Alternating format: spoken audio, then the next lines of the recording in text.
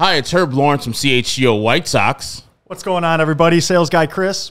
And today on CHGO Tavern Style, which is presented to you by Salerno's Pizza, head on over to the Grand Avenue location and call 312-666-3444 to make a reservation today. We are talking about players that haven't had their numbers retired as yet that we feel should have their number up in the rafters.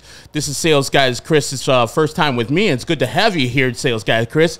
Which person do you think should have their number retired in Chicago that hasn't got retired as yet? It's a pleasure to be here, Herb. One player just instantly came to the top of my mind. There was quite a few choices, but one player just popped up immediately, and that was, he's still technically a player, but Derrick Rose. I feel like just the way he changed Chicago basketball. I was born in the early 90s, got to experience a lot of the Jordan era, the tail end. I really remember a lot of that. But, then we had the Ron Mercer days, and Chicago basketball sort of lulled. And I just remember Derrick Rose taking me back to the top of that basketball sort of kingdom. He ran Chicago, I felt like, and, just seeing Michael Carter-Williams wear his number the year after D. Rose left, I was personally insulted by that. That really grinded my gears. So I feel like when a player connects with you like that, where you actually legit get mad about another player instantly wearing his number the next year, I think that means a lot. And, Derrick Rose meant a lot to me in the city, and would love to be seeing number one hang in the rafters.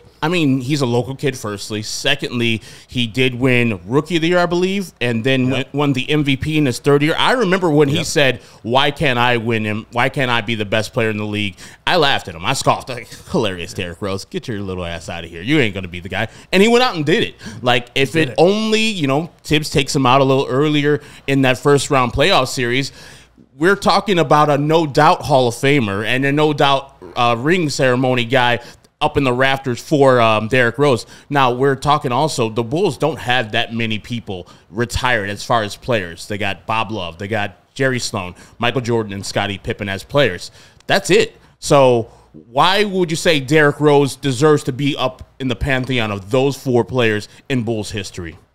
That's a great question. I know MJ, Pippen, Love, Sloan, they got the titles to back it up, but I just think Derrick Rose, the way he changed the game, the way Chicago basketball was just in such a down, dark place for so long, where Ben Wallace is the hype of our off seasons and everything like that, and the big guy coming in, where, Derrick Rose, he made other players around him better, and he was a team guy. Yeah, he got a lot of points, but he also dished the ball out, got some rebounds, and he truly, I felt like, brought the team together, pre-injury. So, doesn't have the titles to back it up, but I think it's just what he did on and off the court and for the city that gets his number in the rafters for me.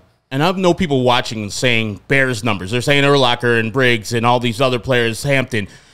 They're not retiring any more numbers. They're done because of how many numbers they already have retired. So, yes, of course, Brian Urlacher deserves to have his number retired. Same thing with Dan Hampton and Richard Dent.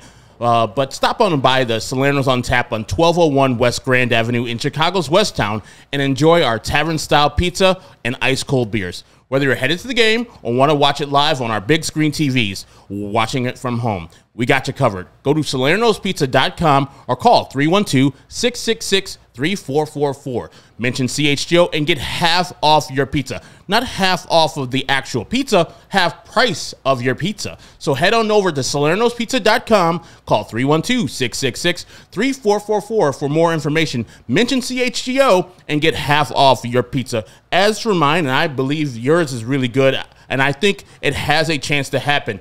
One thing that I always have been flummoxed by is why Ozzie Guillen's number hasn't been retired by the White Sox.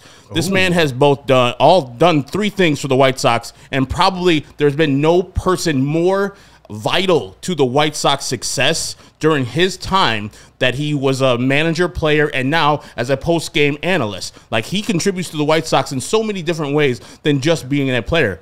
But when he was a player in 1985, he won the Rookie of the Year. Then he's a three-time All-Star during his career as a Chicago White Sox.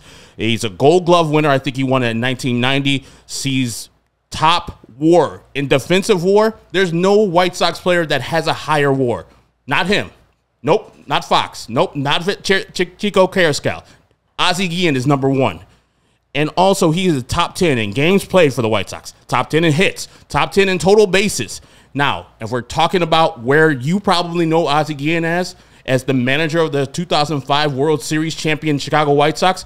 That year, he won Manager of the Year. He is the first Latino manager ever to win a World Series. He broke the 88-year curse the White Sox had.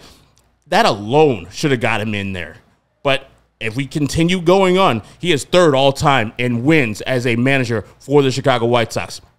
And if you watch him right now, currently as an analyst on NBC Sports Chicago's pre- and post-game shows with Chuck Garfien, I love Chuck. But the reason that people are tuning in for post-game after a White Sox terrible game is because Ozzie Guillen tells it like it is. There's no Millie Mouse stuff. There's no beating around the bush. It's right directly at you. That guy from the Venezuelan streets comes to your TV every afternoon. Yeah, as a Chicago White Sox guy here on CHGO, I would rather you watch us here on CHGO for the postgame, but Ozzie Guillen deserves his plaudits, and they should eventually retire the number 13. That hadn't been in circulation, I don't believe, after he's left his last game in 2011 as the manager. Is that 2003, right? Willie Harris. So that was the last time, 2003, and Willie Harris was the guy. But then Ozzie came back as the manager in 2004. He has resumed that number, and since he was the last manager, or he was a manager here with the White Sox in 11, no one has worn that number. So I know they've kept it out of circulation for a reason. Might as well just do the final thing and give Ozzie his day to be on the stage. I don't know necessarily if he needs a statue, but he definitely needs his 13 to be retired and remembered as one of the greatest White Sox players and managers and analysts of all time. This has been Herb Lawrence and sales guy Chris for CHGO Tavern Style. Good night. We all silly like the mayor.